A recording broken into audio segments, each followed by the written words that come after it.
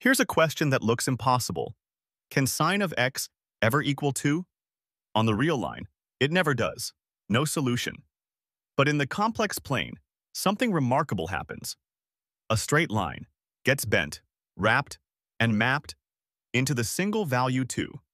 And that's why this impossible equation has infinitely many solutions. Let's explore the solution. Step 1. Rewrite sine of a complex number. We start with sine of z equals 2. Use the exponential form. Sine of z equals e to the iz minus e to the minus iz over 2I. Substitute it in, then clear the denominator. E to the iz minus e to the minus iz equals 4I.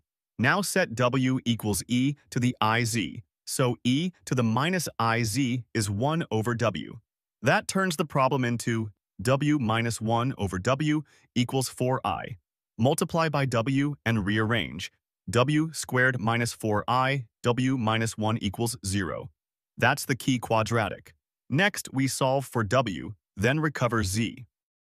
We're at the key step. Solve the quadratic. W squared minus 4, iw minus 1 equals 0. Use the quadratic formula. W equals negative b, plus or minus the square root of b squared minus 4ac, all over 2a. Here, a is 1, b is negative 4i, and c is negative 1. Substitute. W equals 4i plus or minus the square root of negative 16 plus 4, all over 2. Negative 16 plus 4 is negative 12. So we have w equals 4i plus or minus square root of negative 12 over 2. Now square root of negative 12 is 2i square root of 3. That gives w equals 4i plus or minus 2i root 3 over 2. Divide by 2.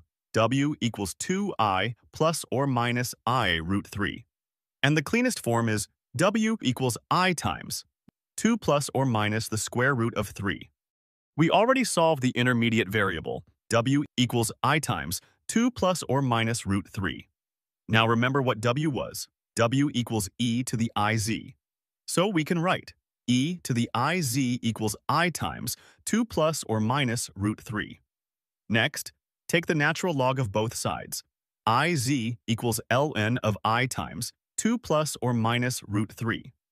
Now split the log using the product rule. Iz equals ln I plus ln 2 plus or minus root 3. And here's the key identity. Ln of I is I pi over 2. So we have Iz equals I pi over 2 plus ln 2 plus or minus root 3. Divide everything by I. Z equals pi over 2 plus 1 over I times that log. And 1 over I is negative I.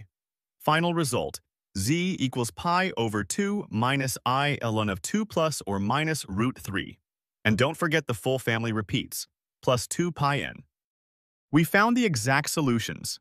Z equals pi over 2 plus or minus I times ln of 2 plus root 3.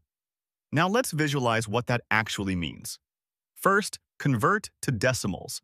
Z is approximately 1.57 plus or minus 1.32i. On the complex plane, we walk the real part first. Slide to the right until the x value hits pi over 2, about 1.57. Now the imaginary part. Go straight up by 1.32. That lands on the point. 1.57, 1.32. And because of the plus or minus, there's a mirror solution. Go straight down by 1.32 to 1.57, negative 1.32. At both of these points, sine of z equals 2. Here's the full solution set. First, the two principal solutions.